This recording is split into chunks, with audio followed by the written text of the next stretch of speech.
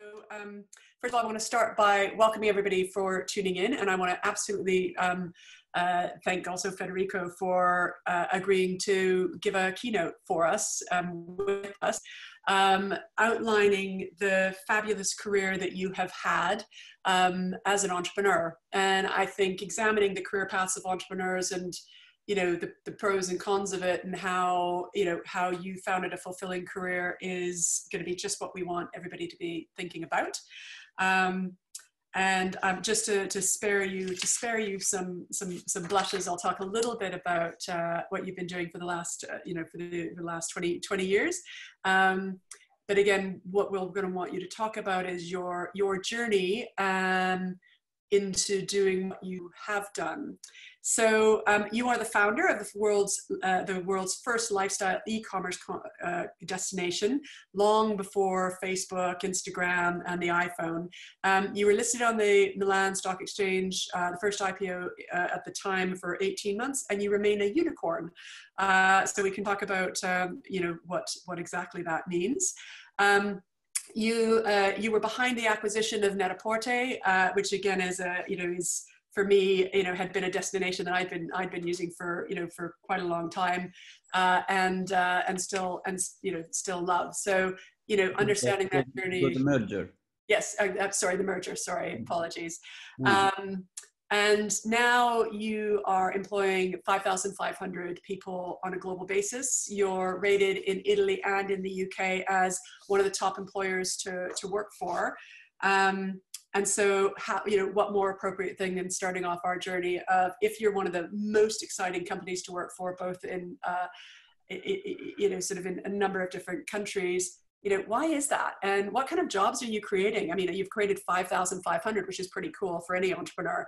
But what are those jobs like? And for anybody who's in college or secondary school now, what kind of subjects should they be thinking about as they aspire to have a pathway, a career pathway in entrepreneurship, even a tiny bit like yours, if not even perhaps surpassing the success that you have had. So I'd love you to start us off on when you were 14, 15, what gave you the spark when you knew that this would be your pathway, or did you have a few other, more conventional, what was your pathway into entrepreneurship, and would you recommend it?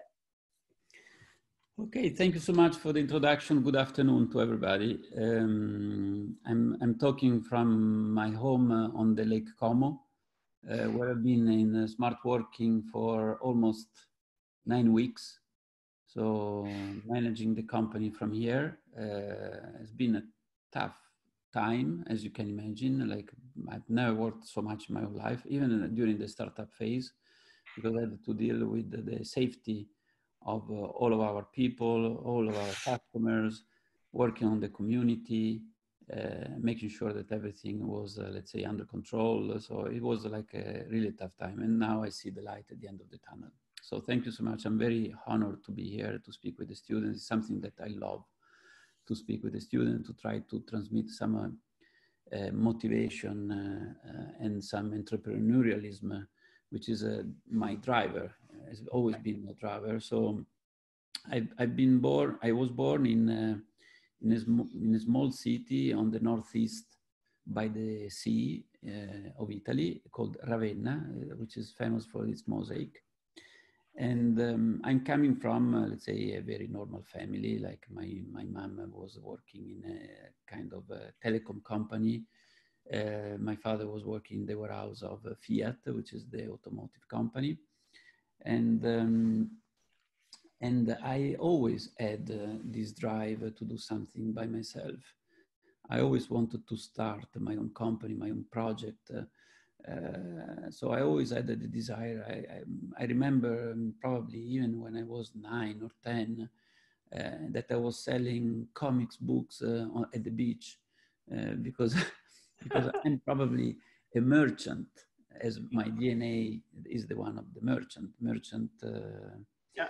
In terms of what I love the customers. I always think about the customers. And my let's say my passion for the customer has evolved during these years, because then I saw in 99. Before that, so before I invented YOOX, I tried to basically to become a good entrepreneur. So someone with a strong background, someone with a with solid skills. And so I went, first of all, I went from Ravenna, I went straight to Milan. That, you know, for coming from the little province was a big jump. Leaving the family at 19, and I went to study economics in a very good school, which is called Bocconi. I graduated magna cum laude, so in 4 years. And then at that point, I knew that I wanted to become an entrepreneur, but I didn't have the idea, because in the end, you need the idea to become an entrepreneur. You need also something else. So waiting for the idea, I decided to get stronger and stronger. And so I decided what is the best probably place where I can learn as much as possible in the shortest time as possible. And so I went to mergers and acquisitions. That it was an American investment bank, very famous at the time and very famous also later. I'm talking about 1993, and it was Lehman Brothers. Uh-huh. And yeah, it was, I mean, at that time, it was like one of the best banks. And so I went to working in New York, the training in New York, and then London, and then Milan. And I personally didn't like finance. So it was not my passion. But I knew that in 3 years, I would have got a strong methodology, a strong work ethics, and learn from Excel files to how to manage an IPO, how to do a merger, and so on. And in fact, it proved to be a great school for me. After 3 years, though, I decided that it was enough, because I mean, like, also because the intensity of work there was really amazing. I worked 90 hours per week for 3 years. So it was like, it was definitely a great school, but very intense. So after 3 years, I decided it was time to move on, and to at least find the time to come up with this idea, because I felt already strong enough after this experience, after the university, after this experience. And so I decided that I wanted to take some time off, but at the same time pretending that I was doing something. And I thought that the best thing to match these two desires was to take an MBA. And I applied to a few schools. Some of them, they didn't take me, like Stanford. Some others, they said yes. One was INSEAD, and one was Columbia University in New York for my MBA. And between the French countryside or New York City, I definitely decided to go for New York City, where where I knew that I could learn not only from the school, but also from the city, the life there. Like, so from Ravenna to Milan, from Milan to New York. And after like a couple of years in London with Lehman Brothers. And it was a great time at the school. I didn't compete with the others to get the best job, because also already at the time, I was thinking that my career was to become an entrepreneur. So like I didn't get into the competition with others to get to the best place at Goldman or at McKinsey, because I knew that I didn't want to go back to Goldman or McKinsey, but I wanted to do something else. And so I really enjoyed the time, and I really enjoyed experiencing New York, the retail, and it was also the time of the internet. Basically, like the internet has been invented in early 90s. Amazon, I think, started in 95 or something like that, and it was 98. So like it was really the beginning of the internet, a couple of years later. And then finally, when I was in New York with like a little bit of lightness and not like immersed in my full-time job at Lehman, I started thinking about how to match let's say, the revolution of the internet, also in terms of access to capital, because as I told you, I'm not coming from a rich family, so I needed to find money somewhere. And let's say the beauty, the power of the internet that I already saw in '98 when I was in New York, together with a competitive advantage of being Italian, because at a certain point you need to realize what are your roots and what are your competitive advantage. So Italy is famous for the 3 Fs, which is fashion, food, and furniture. And I certainly picked fashion because it was a kind of a passion. The passion, since I was a teenager, was not to, let's say, to wear trendy clothes, but it was more like to differentiate myself from my friends. So I was spotting that particular pair of shoes that I thought that they were particularly cool, and nobody was wearing them. And then 2 years later, I found out that it was like a big boom. It was the Timberland. I'm talking, I was 12. Or the Moncler down jacket. I took it from my brother that is older than me, and he was using it to go skiing, because Moncler down jacket was for skiing. But I started to using it during like going to school, going with my friends during when I was a teenager. And then after a while, it became a Moncler the way you know also now. And so I always been interested in retail, this kind of fashion as a differentiation. And so I thought, okay, so internet and fashion. I think that the two worlds, they need an interpreter. They need a trait d'union, a link, because they are not talking to each other, because they are completely different from each other. And the fashion world was looking at the internet with a lot of skepticism, while the internet world was looking at the fashion like something that is too glamorous and not techy enough. Well, there were many that said that you couldn't make the fashion industry go online at the time because of they were wrong, but clearly that they said, the industries that would go first, the McKinsey's, the industry go for financial services and some of those others where you don't need tangible products and things like that. But again, and you were the first one that put fashion onto the internet and started teasing out that can you redefine an industry from the way it worked before to being much better online. So again, some would say brave, but again, really interesting, because you paved the way for hundreds and thousands of e-commerce startups in the fashion. Fashion tech is a thing, and I think you could argue the father of it in many ways. The New York Times defined me like the man who put fashion on the internet, which I think it is true for many brands. I convinced many brands to jump and to launch online for the first time, to have their online debut, from Armani to Cucinelli to not only Italian brands, also like French, British, American. Yeah.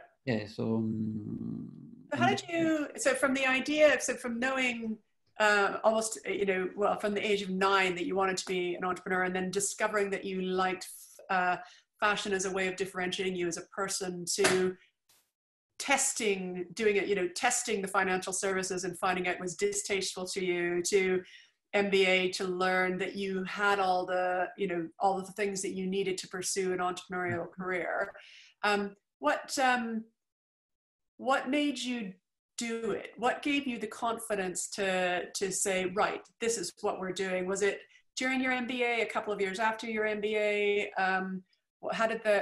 Because you have lots of ideas, but what made you actually start up a company and persuade customers, brands that they would come on, and then persuade investors that they would also come on? Because if you don't putting your own money in, you had to persuade customers, probably number one, and then persuade investors, presumably after you got your customers. So did you get your customers first and then your investors, or some other pathway into actually discovering you're a real live delivering entrepreneur as opposed to an armchair, wannabe entrepreneur? No, the beginning was fascinating. So first of all, to answer your question, which is a good question, is I would say that in order to make the final decision that you want to become an entrepreneur, I don't want to make it negative, but I think you need a sort of desperation, in the sense that that you need not to feel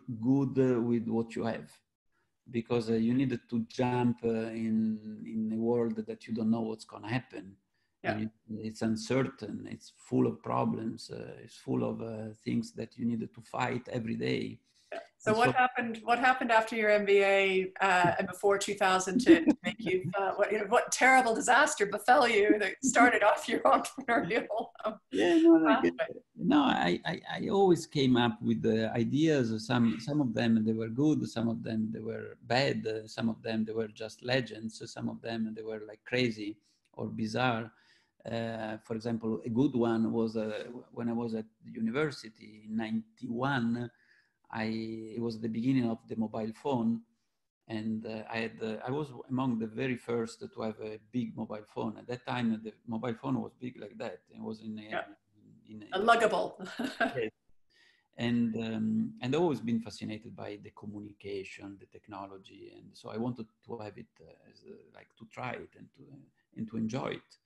But at the same time, I realized that it was so big that I tried to invent, to put together with such a big phone also a camera, because in 91, and because I imagine that as you teach to your children, and now I have a young daughter that she's 8, almost 9, I always tell her, Margherita, don't run with 2 hands that they're busy, because if you fall down, you need to have at least one hand that is free. And so how can you have one hand free?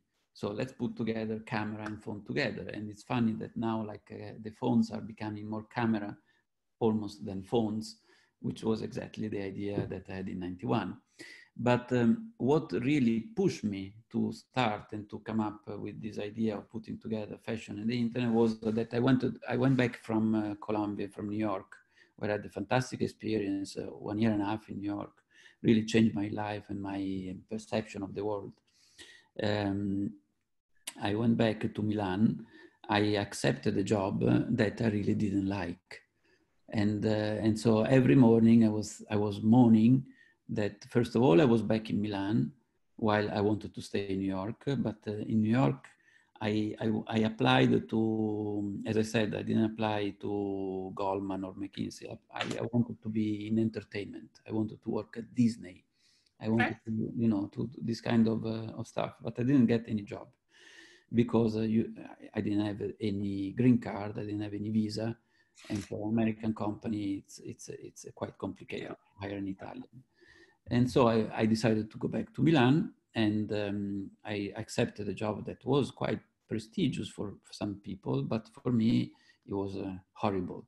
And every morning I was waking up and say, I'm sad to be back in Milan and I'm sad to go to work. Okay, then it's time to start my own company.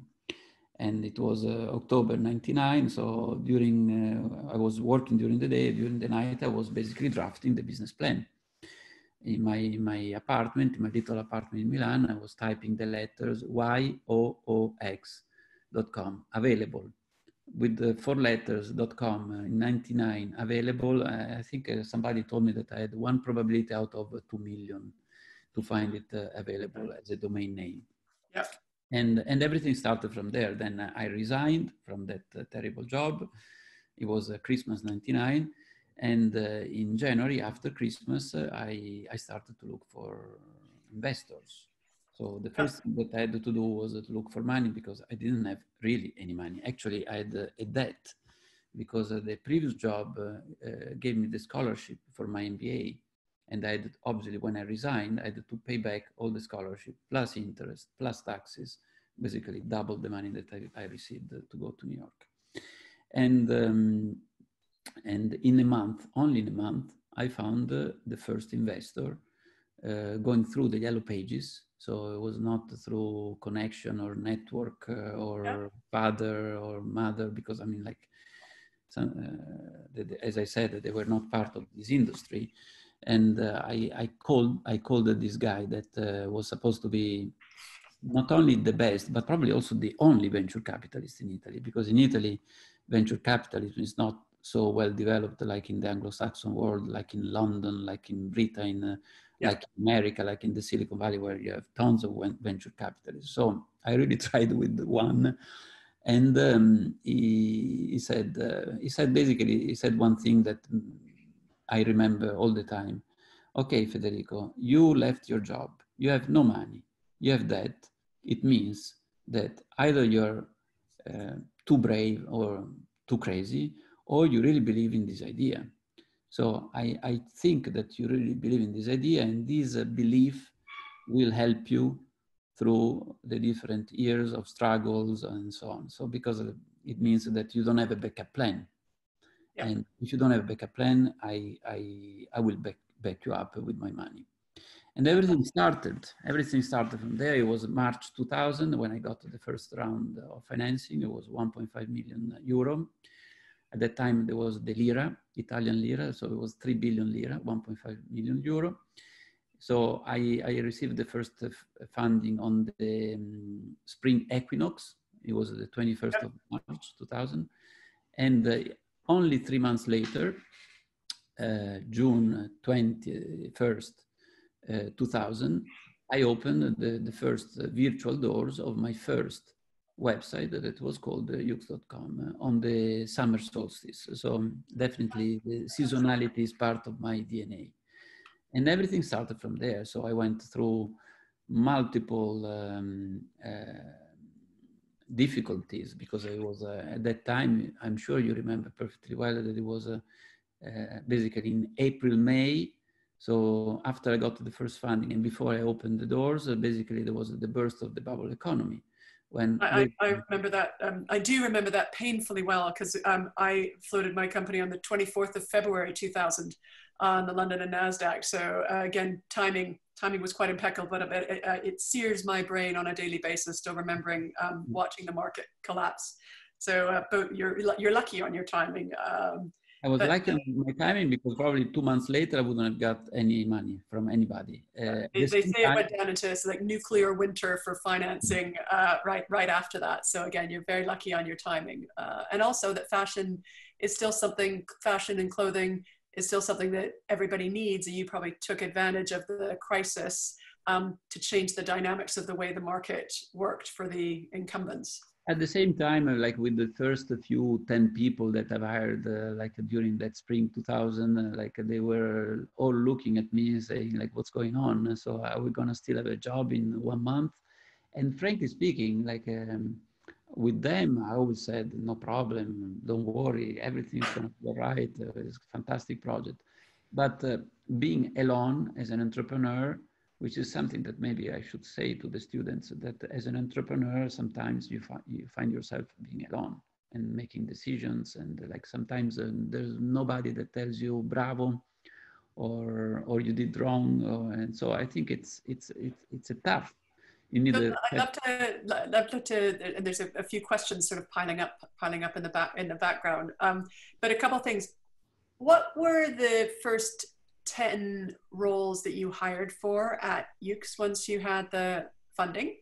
And given in mind that since then you've hired 5,490 other people, at least, what are the last 10 roles that you may be aware of have been hired for? And I know that you operate in and around Hammersmith and White City. And so interested to hear, back then, what jobs were they and were they interesting? And is it still interesting job that you can have even though they'd have 5,000 colleagues rather than sort of 10? What's the difference at both ends of the spectrum? Okay, so I have to confess that I've always been a person that puts a lot of trust in young people. So I didn't start from hiring all top managers, all, let's say, people that had amazing achievements in their resume, because it's something that my wife tells me that I'm a bit romantic with that. So I always think that young people, even if they need guidance or guidelines and so on, they always put a lot of passion that goes beyond the skills of, let's say, more mature managers. And I always try to be surrounded by young people to grow them as much as I can. And I have to say that in certain cases, it worked very, very well. In other cases, I got also some delusions, but overall, the balance is absolutely positive. So this is to say that I didn't start from hiring the best person from Saint Laurent or the best person from British technology or whatever. I started from very, very low ground, in the sense that I started to get the office manager, I started to get the photography, the packaging, so all the ABC to get started. And all young people, obviously they didn't have any skills to do this job because I was inventing it. Were you looking for a mindset, someone with a go-getting attitude more than a skill and a pre-existing skill set or experience? And does that still drive your hiring decisions today? And how important is that mindset of rather than a skill set that's pre-existing? Again, definitely the company now is not a startup anymore. So it's a big company. I mean, like over 2 billion in sales, 5,500 people. So like it's a different mentality, even if my dream and my drive is always to keep this entrepreneurialism, even if we are becoming bigger and bigger and bigger and bigger. So like I, for example, I don't like politics. I don't like bureaucracy. I don't like all of these things that by definition, they are part of a big company.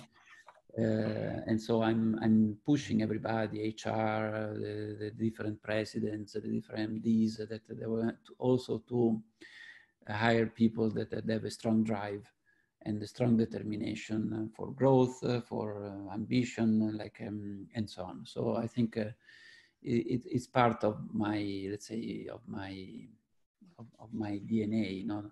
And a guy that I was very lucky to hire, for example, was a guy that he came to the office at the very beginning, and he was looking at the internet connection, all the simple things.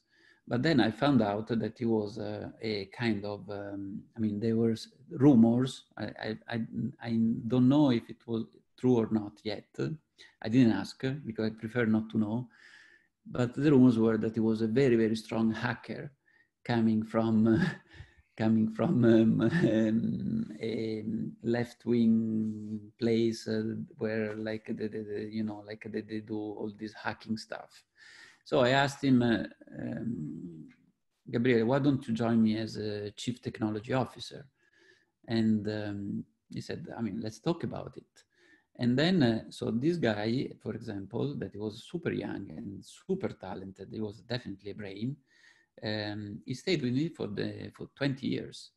He just left after 20 years because I said, he told me, I mean, in a very good terms, like I did a small party for him and so on. And, but he said, Federico, after 20 years, now I'm head of R&D, because we hired another CTO like previously. And I've enjoyed so much, but after 20 years, it's for me time to spend time with my family, with my daughters and so on. Yeah. So this was a fantastic experience, for example. So a question, do you think you've tasted some careers in financial services, others in sort of consulting, the career as an entrepreneur? I've felt as an entrepreneur that I learned more as an entrepreneur serving my customers every day, perhaps more than I learned every month when I was working in a larger company. Is that, do you feel the same? Is every day give you learning, you know, give you learning and fulfillment? But do you learn more now, even still? I mean, 20 years in, are you still learning? And do you think an advice to somebody who's considering working for an entrepreneurial company like yours, or who has aspirations for being an entrepreneur, where are they going to learn more? So in terms of the customer, I don't know how to say it, but yeah, I would say probably I'm obsessed by the customer, experience. And it's something that, as I told you, when I was a young kid selling books at the beach in my hometown, I always focus on retail because I always love the customer. And to tell you the truth, I invented YOOX in '99 as the shop of my dreams. So I was customer number one. So I wanted to invent a place where customers could mix and match at accessible prices, because at that time I didn't have any money, end of season products, but beautiful and long-lasting products of quality, together with vintage, together with big brands, together with home design objects. So like a place that didn't exist. And that, because that's what I wanted. And I have to say that 20 years later, this year is the 20th anniversary, I find YOOX still very contemporary, because it's all about sustainability. So it's buy less, buy better. No, that's more or less what Prince Charles is telling everybody. So this is to say that customers have always been my obsession. Even when I merged with Net-A-Porter, that is an important part of my career and of my group, is probably the most important thing that I've done after founding YOOX was to merge with Net-A-Porter. And the reason behind the merge with Net-A-Porter was because I thought and I knew, and I have to confirm, that the customers of Net-A-Porter, they were completely different from the customers of YOOX. And so the two companies together could win together, because they didn't have any overlaps in terms of geographies, in terms of customer base, and so on. And what I would suggest to somebody approaching a company like ours is that, I mean, innovation and yeah, I would say innovation and coming up with new ideas is something that is not only in the technology team. Out of 5,500 people, the biggest team is technology for us, which means that data scientist, artificial intelligence specialist, visual recognition, computer vision, I mean, all the big data, data insights, customer data. So all of these is part of our, let's say, bread and butter in terms of technology. But innovation is something that everybody at YOOX Net-A-Porter is thinking innovatively every day. So during the coronavirus, what can we invent in the warehouse in order to protect our people, in order to make sure that there's safety first, at the same time we have also business continuity. And so first thing that we did was coming up with an innovation. What can we do in order to expand in China? And this was another innovation, and so on. So like, so innovation is part of our DNA. So if I think so if you're curious, if you've got that curiosity and the growth mindset, then working in an entrepreneurial company that's been on a journey like yours is going to be absolutely fascinating, rather than some of the TV shows that show you working for companies is, you know, is a drudge. Whereas, you know, I absolutely think that in entrepreneurial companies, it's the most attractive place for anybody to work, because that sense of wonderment and we can solve any problem that's thrown at us is, you know, is just that. It's like, yeah, a problem is an opportunity to, you know, to make the world a better place. I wanted to touch on, there's a whole pile of questions, but I also wanted to touch on the fabulous opportunity that you have given some students in Ayrshire with your, you know, so Scotland, with designing products for you and working with students in Milano at the same time. And I understand that the launch is this fall. Or autumn, so for our transatlantic audience. But tell me what put that idea in your head? And I love it because it's collaboration across countries. It's handing incredible responsibility to young students. And it's saying, okay, team A in Scotland, you're manufacturing this idea that team B in Milano came up with. That's not simple. So what gave you the idea? And when we go to purchase the high-end products in the autumn, I guess I know where we find them. But just tell us what gave you that idea? Because I think it's a gorgeous idea and a great lesson to international collaboration, to learning by doing, and also to turning to young people to create opportunities rather than thinking it's for somebody in a corner somewhere in a design room. It's for young kids to create the clothes that they want to wear from sustainable products. So I'd love to hear a little bit more about that, and then we're going to do a rapid fire through the questions that have built up, so we can make sure that we don't have a very grumpy audience for having answered all the really great questions. So briefly, I mean, first of all, I consider myself someone, I mean, okay, like I did the IPO, the merger, and then the acquisition by Richmond. So like definitely I've been involved in many financial transactions. But if you ask me what is your best quality, I would say coming up with ideas. So like I consider myself someone that is throwing ideas all the time. Not everything is good, as I said, but that's what I like the most, at least in terms of my job. And I find so fulfilling to see the ideas then coming through the execution of my teams, which is probably the best thing that you can feel, no? Like from an idea to a reality. I think it's something that for an entrepreneur is the best thing that you can have. So in the case of Prince Charles and the Modern Artisan Project, that's the one that you referred to,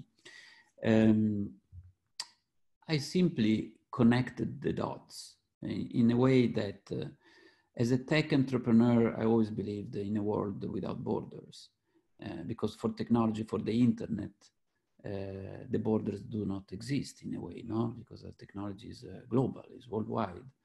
And even Leonardo da Vinci was talking about, in 500 years ago, was talking about the internet when he was saying that in one of his books, in the Atlanticus Code, he was saying that one day people will talk among each other and they will hug each other, even if they are at the completely opposite hemisphere of the world. And so first of all, the fact that I believe in a border-free world, and I would love my daughter to travel to UK without showing the passport, and as well as I don't like the populist in Italy and so on. So this is more like the driver. Then sustainability, because I've been focused on sustainability. Definitely when at least no one in my industry, the fashion industry, was even thinking of it, because I started this sustainability path in 2009, which is 11 years ago, with the launch of YOOXigen. That was a big project around my company. So not only like stocking sustainable fashion, but also like hybrid cars, sustainable packaging, recycled paper. So everything around the company became sustainable in 2009. So can you imagine now? And so I think we are at the forefront of innovation for sustainability. And then I met Prince Charles because he came to visit our tech hub in London. He was very kind to come and visit us. We were one of the few companies that were investing heavily in London despite Brexit. And he came to visit us, and we connected. For a reason, we connected. Probably because we spoke about a common friend that was a Sicilian marquise that just passed away. And so we connected in a way. He invited me also to go to Scotland. And once in Scotland, I saw the amazing work that he's doing at Dumfries House, like giving jobs to all these young people. So again, young people is something that we have in common. And at that time, he told me to come up with a project to do together. So I went home and said, whoa, which project can I come up with to do with Prince Charles? I mean, it's a big honor, it's a big thing. And then I connected the dots: sustainability, border-free, students, young people. I then put the technology, because like all the collection is powered by data and artificial intelligence and big data, you know, to make it more modern. And that's why modern artisan. Craftsmanship, because I'm Italian, where craftsmanship is like every day, everywhere. So I put everything together, and that's the Modern Artisan project. Great. Well, I think it sounds an absolutely amazing project, and I think you've not only connected dots, you're moving the dots, which is super important. So I'm gonna go through some of the questions from that have come in on the Q&A, and one of them is, what does a typical day look like for you, both before lockdown and now that we're in it? And again, take 15, 20 seconds to do short, because there's a bunch of questions I'd love to get through for the audience. So do you have a typical day? I mean, clearly you're sitting in front of a screen talking at the moment. Was that typical? Was it 9 weeks ago that we went into lockdown? What was a typical day before? So during these 9 weeks, the easiest answer is go and look on my Instagram. I think it's under smart working number 7. I've put the agenda, the typical agenda during these 9 weeks, yeah, which has been, as I said at the beginning, very intense. So yeah, my account on Instagram is Federico Marchetti, and there you can have it's fun. It's a fun agenda because it's quite intense and it's quite disciplined. Before I was used to travel quite a lot because we have a joint venture in China, we have a joint venture in Dubai, because we have shareholders in Switzerland, because I commute between London and Milan, because we have basically 2 headquarters. One is the headquarter of Net-A-Porter, and the other one is the headquarter of YOOX. And even if the technology and the platform is one for the whole group, we decided at the time of the merger to keep separate the store and the DNA of each brand, because Net-A-Porter, as I said, is very different from YOOX. Yeah, brilliant. And a question which is, do you recommend spending some study time in a different country to anyone and everyone? Is that something you'd recommend? Because you said it was very formative. You know, it changed your life. How did it do that? This is a certainty.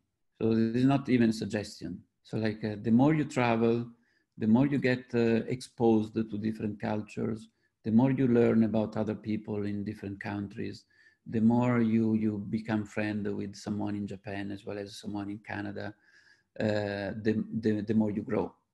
And there's no doubts about that. So I will invite my young daughter to travel as much as possible and to spend time in different countries, as I did in a way at Columbia University in New York. And then even Milan for me was, let's say, coming from Ravenna, was very exotic in a way.